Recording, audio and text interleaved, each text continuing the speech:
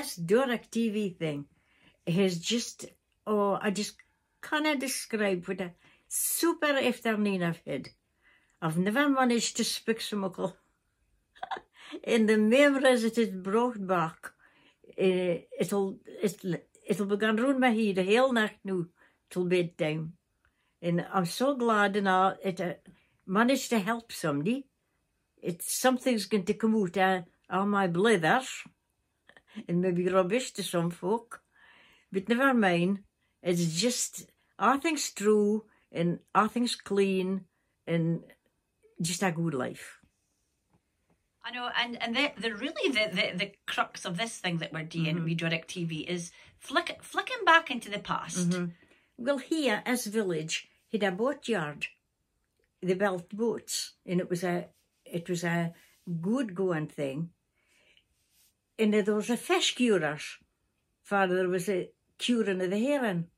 There's no that new. And I mean, long ago, they had the horses and carts, and whole families worked at it fishing. There wasn't a lack of jobs then. And every summer in the broch, they used to come for the Shetland Isles, they used to come for Buckie, Cullen, Ireland. They used to come because we work at a lassie for Ireland, and the broch was just teeming with folk. What a difference now. There's no curers, there's no a boat building yard. There's 3 in a broch at one time for repairing boats and building boats. I mean, all the men here every day at 12 o'clock for the hooter gid doing it a yard. Or nearly every second house in Pitullie had somebody working in the boatyard. And all the men come up the road to him their dinner with a great big log, kind of block, a wood, a blow the heron. And I suppose that great big block burnt until supper time till they come back when they're in. It was every day you could go with the monies coming up the road. And they were happy days, weren't they? That's right, I couldn't mind that. I mean, we used to play in the middle of the road. We used to play bases and that in the middle of the road. There was no cars, very few. It was horse and cart.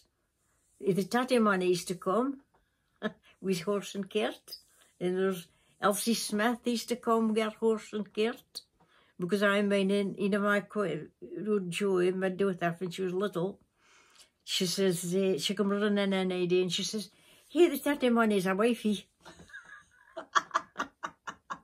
Because she done dungarees and nothing, you can. I've met my match here, haven't I, Ethel? I thought I could speak, but my goodness, Ethel. But this is fit to clicks about. Oh, Isn't it in here, Ethel? It's a pullover. And this is a shoulder heads, what they call the shoulder heads. So it matches perfect, see?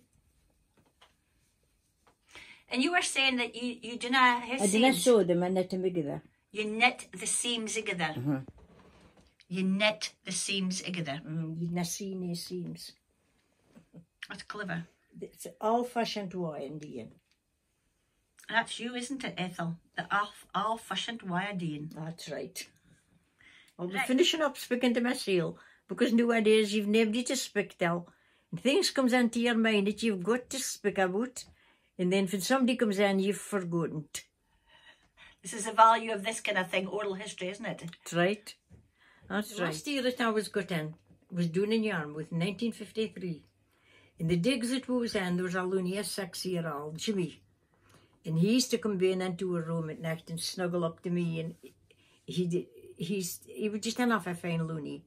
So there was a night he says to me, Ethel, you speak Scotch to me and I'll speak double Dutch to you. So after we come home, I got a letter for him. Oh, he was broken-hearted and I was such a kind person and hoping that I would come back again. So 2 years ago, I've still a brother-in-law stays down in Yarmouth, and we was speaking about the time it we came down to work. And I spoke about this Jimmy Hannant. My brother-in-law says, "Wait a minute," he says, "I play golf with Jimmy Hannant." He says, "Would you like to meet him?" So the next time that I was doing in Yarmouth, he took me up to the golf hoosie and met him after all this time. So he's crying to the golf hoosie, come and meet this special lady from Scotland. And you are, Ethel. You are a special lady. Not only in Pitullie, but in Scotland. It used to be the nightshade when I was little. And then it was after my daddy died and my father didn't have nets. He was just he had a boat to his own.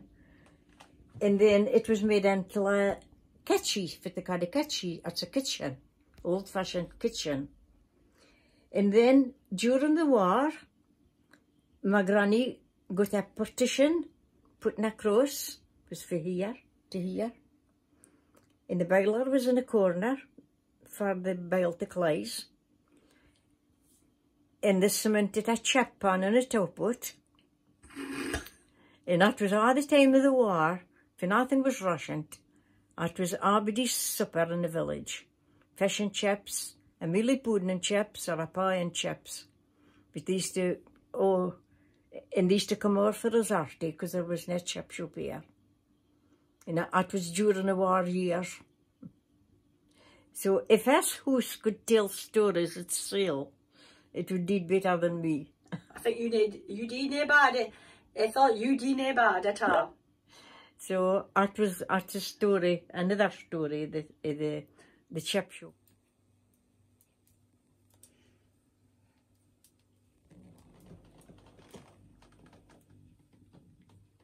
It's not just Gansey's that you knit. Look at this, but look at that.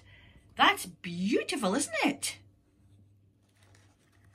I tell you, I suppose about 50, I would say. You've knitted 50 shawls. Only easy 50. Well, Ethel, I think you should be in the Guinness Book of Records. Well, if it's not the worldwide Guinness Book of Records, it could be in the Pitullie's Book of Records.